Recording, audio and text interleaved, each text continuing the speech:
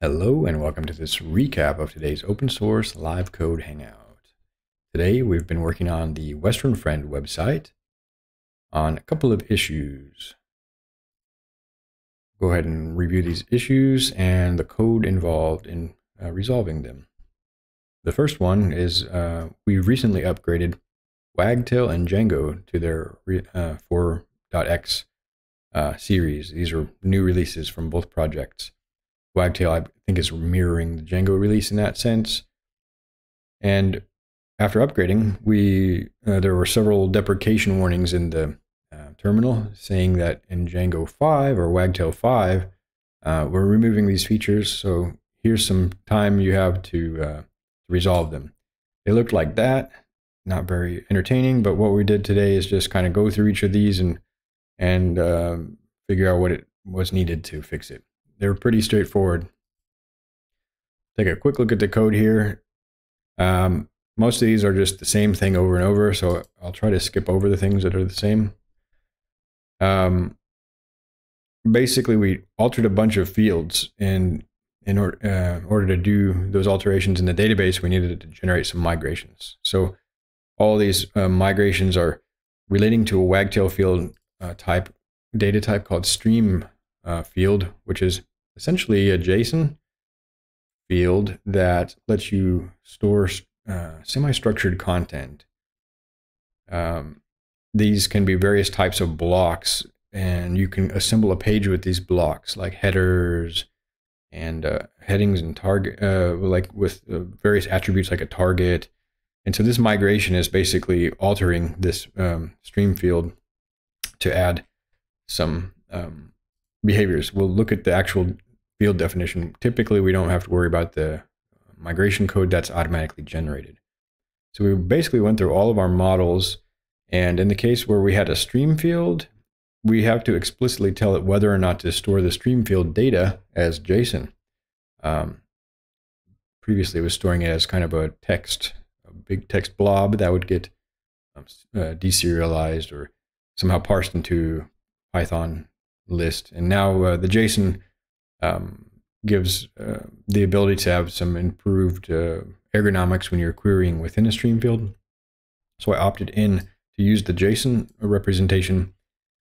However, on the local development, we're using SQLite, which doesn't have this JSON field. But fortunately, Django gives us the abstraction, or Wagtail somewhere in there, that it just worked. So I'm glad for that. Didn't have to start up a Postgres container in my local development environment. And the other big change, these are just going to be repeated, is Wagtail is auto-generating editing forms. It's a content management system. You define your content types. Typically, they are defined as Wagtail pages. Pages are a hierarchical data model where you have a root page, and that page can have children, and those children can have children. Although you can also define Django content types, which are just any arbitrary database table and fields. And Wagtail handles the magic of generating an editing interface that the content managers can use. It looks something like this, where you have fields and those fields have representations. We'll get into this particular content type in just a moment. But in any case, for some of these more complicated fields, prior to Wagtail 4, there were some specific field types, such as the stream field type, because of the nature of stream field being like a nested list of JSON, essentially. Now, they wanted special handling, but Wagtail 4 now has rolled these features into the regular field panel, which means our code base is simpler, the developer experience is simpler. Everything is basically a field. Wagtail figures out how that field should be rendered without really the developer having to think much about that. So that's a nice improvement. So this is one model that we made those changes to. Django 5 will be deprecating this, use LTN or localization setting, and Django 4 is defaulting this value to true. So since the default is currently true, meaning that Django will automatically localize any content that's rendered into the template, we can just remove this setting and set ourselves up for Django 5, which is, I don't know when that'll be released, but in any case, we're ready for it, at least at this stage of deprecation. And the other Wagtail sort of notification or note in our terminal was that we needed to define this variable, which is basically where you access the Wagtail admin screen. It's a bit bright there. I'll just do it half size. So we did that, and that will help for some other features, such as email notifications. Great, that was done. Again, that's a migration. I'm going to try to go through these a little bit fast. This is just switching stream field to field panel, cleaning up imports, switching stream field to field panel. That was good. Another migration. Kind of skim through these, setting the JSON field, switching the stream field to field panel. Migration. I should have minimized the migrations before we did the review. These are formatting changes from our code formatter. Migration. Image chooser. So this is another example of a complex block type for multimedia handling that historically needed its own class and block. Now that's been rolled into the field panel. So the field panel is getting more robust. We also have a stream field here, so we're making the same changes relating to that. This is one of our more complicated models in the magazine section of the website. And this code, as you can see, is all open on GitHub. We are an online magazine publication and community platform, so with e-commerce and a bookstore. So if you have any of those type of features and soliciting donations, feel free to check out our code and see if it suits your needs. Skip through these, stream field panel. Then I did run an update on all our dependencies just because we're still in sort of a really beta mode, so I'm just keeping everything up to date. I think that's it. So great. 1,000 lines changed mainly because of the poetry lock. There were several updates that ran, but got rid of all of the deprecation warnings from Wagtail and a couple that were in Django that I didn't originally capture in the related issue. So since this didn't need any kind of peer review so much, I'm the only developer here. I just went ahead and merged this one. Now let's take a look at this latest feature. I'm going to do this so it's not quite so blazingly bright. The website, as I mentioned, has several features. It's a community portal, and one of the features is to display events, community events like meetings or celebrations. And not quite a calendar, but it's sort of like an events list. And those events have some attributes. An event title, which is everything in Wagtail, as I mentioned, is a page. And whether or not that event is featured. And I'll just show you what we ended up with. We previously had to manually specify on the home page which events to feature. There's a little section there, and you could display up to like 3 events. But now the editor would, in that case, create an event, then visit the home page, then edit the home page, then remove an event that was featured if there were already full, like 3 previously selected events, and then add a new one. So there's a bit of manual process there. Now the only step that's needed is the checkup box. So it's still a little bit manual. That means that the editor can choose which ones should be featured, and they will automatically appear on the home page. So we'll look at the implementation here. In a moment, I'll just mention this is a plain text field. Wagtail chooses the right widget here. This is a stream field. It's a composite of multiple, potentially complex fields, including multimedia. I mean, it's pretty powerful with like modal choosers and upload. It's very nice. All of this is just done with Wagtail. I define like 1 line of code, more or less, in the stream field body. We get date choosers with, I mean, it's just such a great content manager. I can't recommend it more. Really, if you're starting out a new project that has a need for a content management system, check out Wagtail. Compare it with the established WordPress and other content management systems. But I believe not only is the user experience it's exceeding, I believe, even WordPress now, and the developer experience is top notch, especially being built on Django. So let's just take a quick look at the home page. As I've created several events, as you can see here in the events listing, created 3 events, one in the past. Today is October 5th, 2022. One in the future, and one in the future-ish. It's not so far away, but still. So I can say, you can see the Wagtail actually admin interface also generates all of this. I just tell it what content to render and then how, which fields to generate filters on. All of this is done by Wagtail. Really cool. But I don't want to go too far into the details of Wagtail during this live stream summary. So when we go to, and this is the admin homepage from earlier, when we go to the front page, now we see the front page looks like this. I can edit the title and add some rich text. And you can see it's really taking notes from the Gutenberg text editor, WordPress Gutenberg. You can add rich multimedia, upload things, all within this block-based editing interface. When I view the live homepage, you'll notice there are no events here. It's just a welcome and an intro. So the page title and the intro text. When I view it live, we have the page title and the intro text. And a current issue, which is not really doing it justice. This will have an issue cover photo and some other information, but below that is the featured events section that's displaying a number of featured events. Notice that these are in the future, and they were both, when I added them, I toggled that featured event checkbox. Let's quickly look at the code for this.